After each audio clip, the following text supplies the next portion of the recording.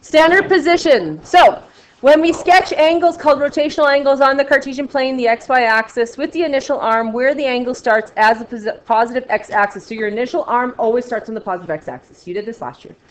These angles can be positive. If you move counterclockwise, they will be negative. If you move clockwise, they're negative. If you move counterclockwise, they're positive. It kind of seems backwards. Okay, so we're going to do 100.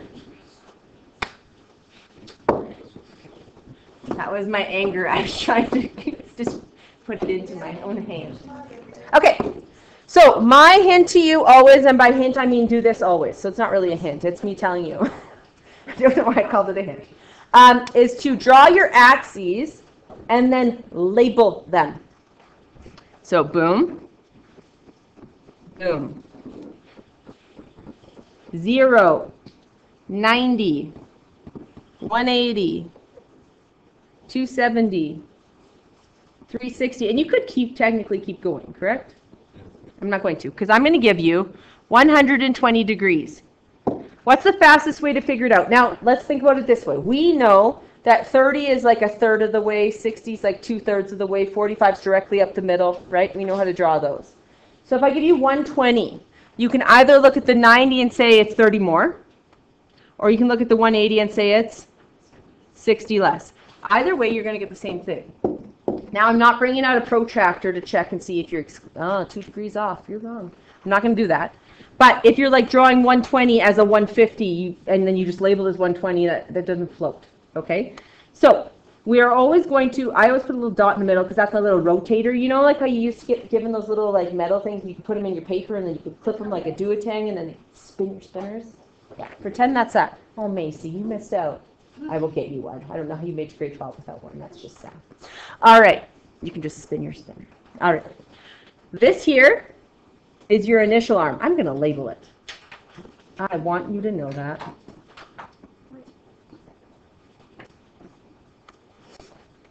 Okay, it's an initial arm. You have to write it.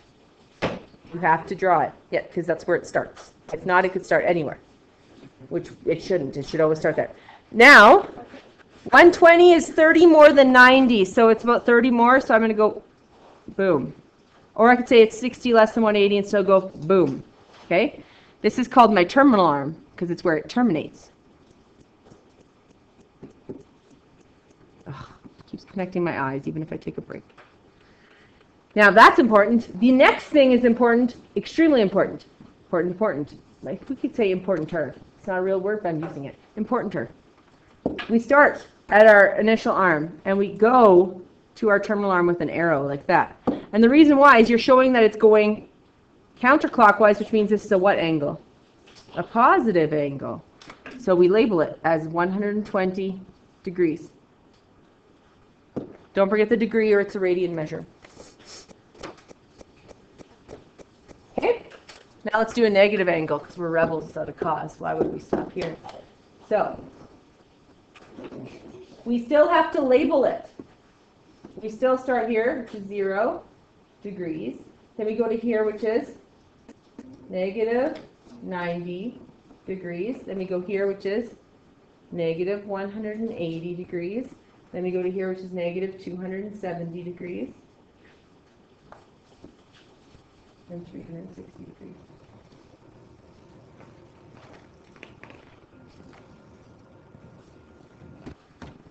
So let's do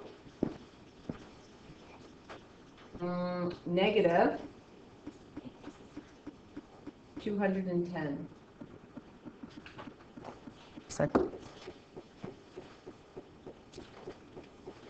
So 210 is either 60 less than 270 or 30 more than 180. I'm still going to draw my initial arm and my little metal holding thing that turns on. This is my initial. You don't have to write initial and terminal. I just was proving that. You do have to draw the initial, the terminal, and the arrow and the angle, but you don't have to write these words. I just did that so you knew that that's what they were called. So on this one, I won't do that. So we have initial, and then we have each go 30 more than negative 180. So we go here, that's my terminal, and I start my arrow at my initial, and then I go around like this with an arrow, Then that's negative 210. Okay? The terminal arm is where the angle ends, that should be an S, and it can be in any quadrant or on any axis. So it could, like if it was negative 180, you'd stop on the axis, right? If it's negative 270, you'd stop on an axis. What angle consports, yeah, not even changing it, at each of the axes? So what angles? Well, we drew them up here, right? 0, 90, 180, 270, 360, or 0, negative 90, negative 180, negative 270, negative 360. Basically, all 90-degree angles, right? Every 90, you're going to have an arm, which makes sense because I can draw a 90 in each of these, correct? Okay. Sketch these. Go. So, I'm going to... Everyone better have this. If you don't have it labeled and stuff, expect marks being lost. Okay? So this is... Yeah, because it keeps going on. If not, it's just a line that stops, which is not real. 0, and then 90. And people are like, that's enough, because it falls... Don't be lazy. Lazy's not helpful. If you're lazy and then you lose a mark, don't whine about it. That's all I'm going to say. Lazy is crazy? I agree. Good one. I'm going to make a stamp for that. Lazy is crazy. Okay. I like it. I'll give it to you, Seamus, and you can stamp people. Okay. So we start with our initial at 0. And then we go to 45, which would be halfway, and you just do a little shy. Halfway. And then arrow up 40. 140.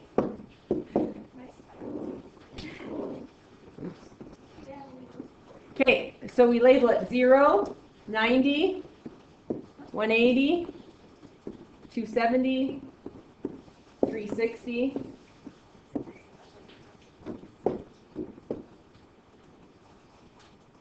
Start at 0 and we go to 140. 140 is 40 less than 180, so a little less than half this way. Because it's going to be 40 up from here, right? Arrow it 140 degrees. Yep. I believe in you. I don't know. Make them look like that. She means the arrow. I believe you can do it. So then we have 0, negative 90, negative 180, negative 270, negative 360.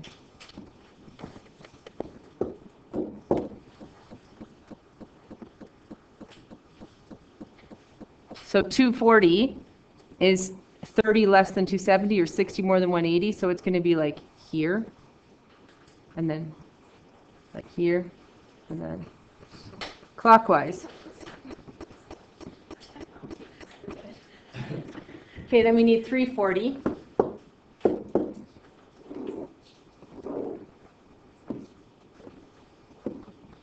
Zero, 90, 180, 270, 360.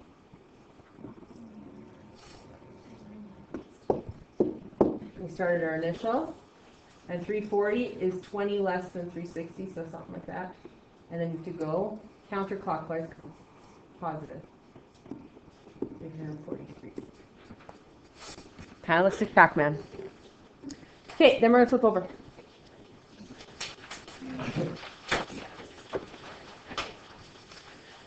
Okay, we're going through conversions. So you guys did this last year.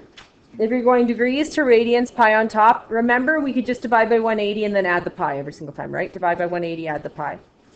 Then radians to degrees, you do the opposite. You multiply by 180 over pi. If it has a pi, the pi should cancel off, right? If it's a radian measure with a pi, that's how you know you're right.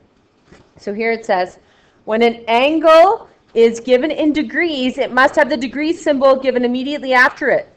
When it's measured in radians, the angle has rads after it or nothing at all. So you can have a rad, or you can have a radian, or you can have nothing. That is a radian measure. The only way that you can have a degree is if you have a degree symbol. If the number does not have a degree, it's assumed to be a radian. So make sure you have a radian measure after it. So we're going to convert from degrees to radians. Degrees to radians, pi on top. And then RD Pub if you need to have that. Dr. Pot or RD Pub? Okay. So we're converting from degrees to radians, pi on top. So I'm going to multiply by pi over 180. So I'm going to go 315 times pi over 180. Which is technically 315 pi over 180.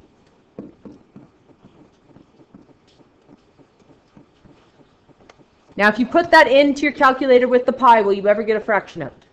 No, because the pi is a non-terminating, non-repeating decimal, which can never turn to a fraction. So you'd have to put it in without that. So what do you get?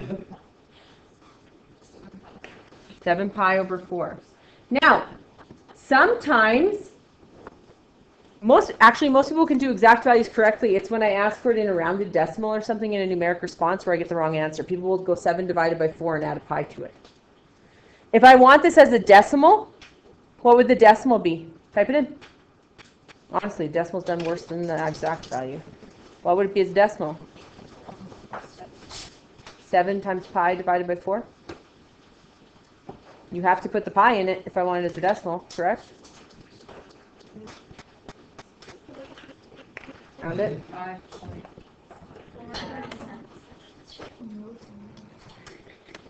5.5?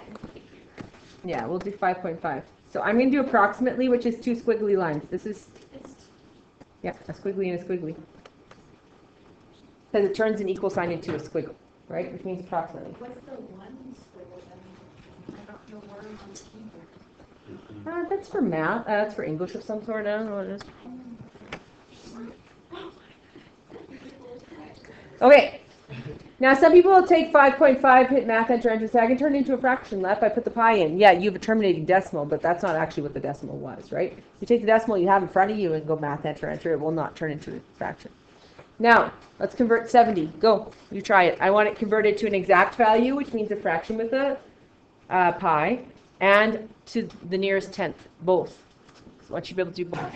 So for 70, we're going to go 70 times pi over 180, which technically gets us 70 pi over 180, which reduces to? And what is it to one decimal place? 1.2.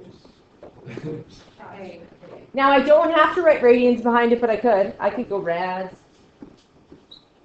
I could say radians. Is a radian a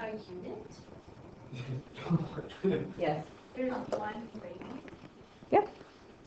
Yeah. What is a radian? What is a radian? You just did. A radian it's just a measure. So you guys are confused. You don't go, what is a degree? Because from little on, you're shown degrees, right? And everyone goes, what is a radian? And I'm like, radian measure? You didn't say it like that. You were like, what is a radian? Because you were masculine. So that's what I saw. Yes, more I can't do it. I'm a girl. What is a degree? That's where I go. Or what is a radian? Okay, anyways, nonetheless, sidetracked. Radian measure is just another measure of an angle. We're just so used to what does 1 degree look like in 45. We're really good at stating them because you're showing them your whole life. But a radian is just another measurement of an angle. The reason why we learn radians, which are actually more helpful than degrees are, is when we're gonna look at word problems where we take something that's circular. So like we say a Ferris wheel over time, or a wheel rotating over time with a nail in the tire. We do real fun things. Anyways, we're gonna look at a spinning object, a circular object over time, and it'll actually come out as a sine graph or a cos graph. Well, if I say that it spins, that this wheel spins in 180 degrees, you're going to be like, you're an idiot. That's the 360, right? But radian measure is not a degree. It's a radian, so we can say, hey, it spins in 2 pi radians because that's an actual length, whereas a degree is stuck to a circle. So you need them in real life situations. Now, if we did radians as little kids, and then I popped in a degree here and said this is degrees, you'd be like, what the heck's that? It's just another measurement for the exact same thing as what we've used before, but we need to learn it because we need it for word problems. All right. What if we convert from radians to degrees? RD Pop. Radians to degrees. Pi on bottom. Now, if it has a pi, the great thing is they'll cancel off. If it doesn't, you're going to have to divide by pi. So it's negative 7 times 180 divided by 3. Or negative 420 degrees. Don't forget the degree symbol. Don't forget the degree symbol. If you forget the degree symbol, what is it? It's a radian, and you're wrong. And then you'd be like, but Lepp, you knew it was a degree. And I'd be like, no, girl, I didn't. It did not have a degree symbol. Yes. Yeah. I can refer to you as a guy and everyone. I can refer to you as a girl. I'm not giving a gender to it. It's more of a saying, you know? Yeah. Okay. Radians. Negative 1.4 radians. So we go radians to degrees, pi on bottom. So we're technically going to go negative 1.4 times 180, and now we actually have to divide by the pi because it doesn't cancel off, because they put the radian measure, they put the pi in it already. When they did the rounded decimal like we did up here, they did that, right? So now go negative 1.4 times 180. If I wanted as an exact value, it would technically be negative 252 over pi. Degrees. Isn't that a really nice degree? Wow. And then if we divide it by pi, we get approximately negative 80 decimal 2.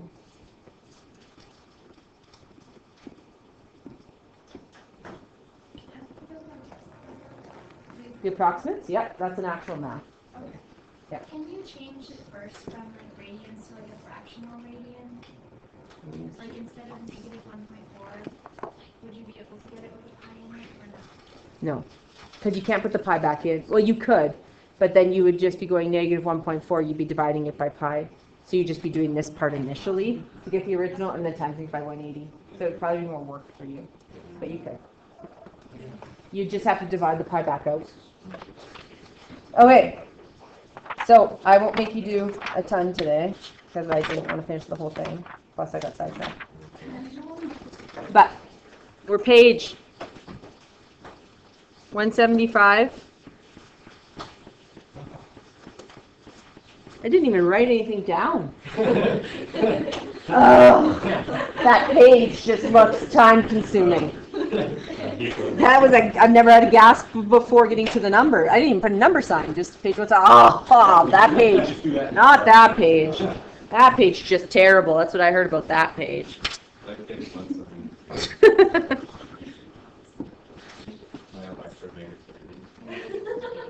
Sure. I'm going to add more just because of the sign. No, don't worry. Hey, we love that. Math is good. Math is great.